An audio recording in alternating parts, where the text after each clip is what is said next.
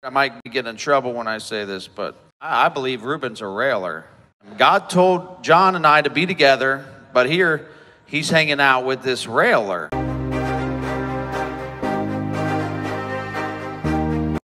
Brother John and I were probably in the toughest situation probably ever that brothers were in.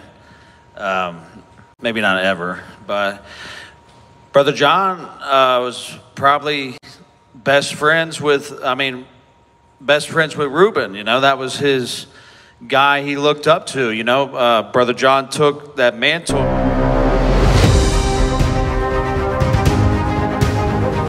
When he died, he passed it on to Brother John. That was his decision. That was his decision.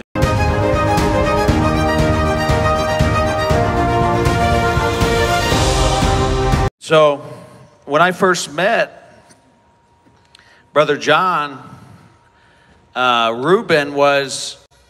he preached with Ruben all the time, and God told me almost audibly in the prayer room, yes, to preach with John.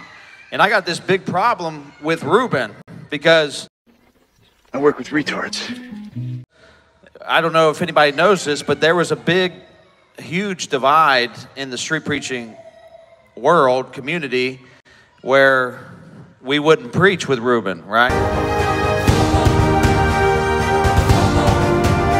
If you know the history, right? So I was telling John, I said, man, I believe Ruben's a railer. Ooh, faggot in the room. And John was very patient with me, and I was very patient with him, because I said, I know you're a man of God. I know you're hearing from the Lord. So I had to trust John that he was hearing from the Lord. That was, you know, because I know he's a praying man. I know God speaks to him. I know he's filled with the Holy Ghost. So I got to trust him. God told John and I to be together, but here he's hanging out with this railer. What I thought to be a railer, right?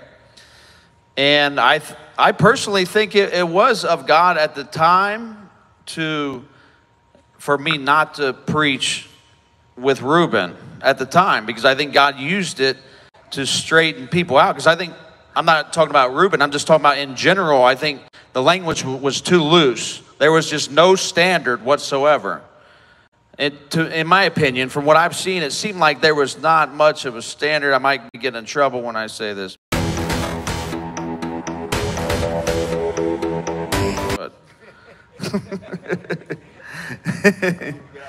But I think God is using all these situations to raise a standard.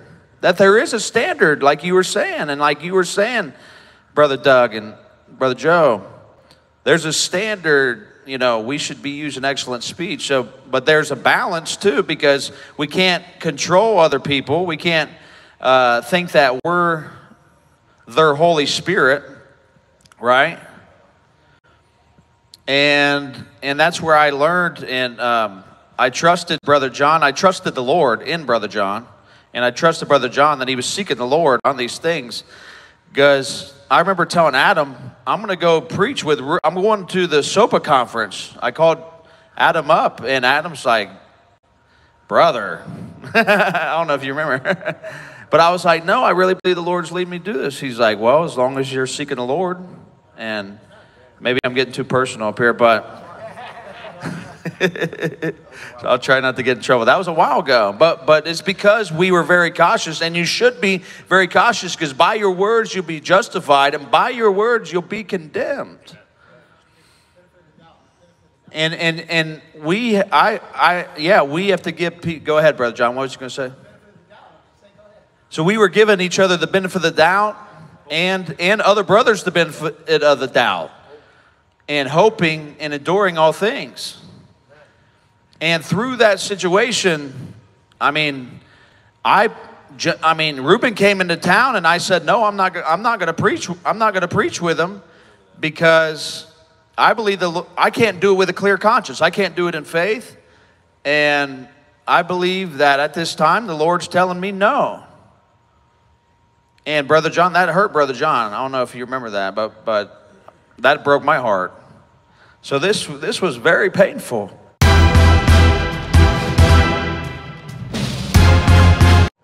you know, that we had this. So, sorry, getting emotional, but no, it's real pain. I mean, John was in tears. I remember at Crackle Barrel, because he's like, brother, that's my brother, you know, and you're rejecting him. And I was like, I know, but I don't believe that God wanted me to do it. So anyways, we had to get through all that. You know how much I sacrificed? And then God told me to go to Sopa, where Ruben was going to be.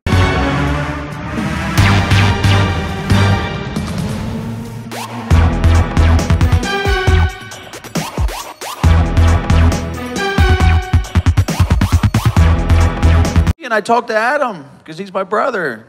I look up to Adam. And God said, go to Sopa. And I met Ruben, and the Holy Spirit bared witness that he was a brother.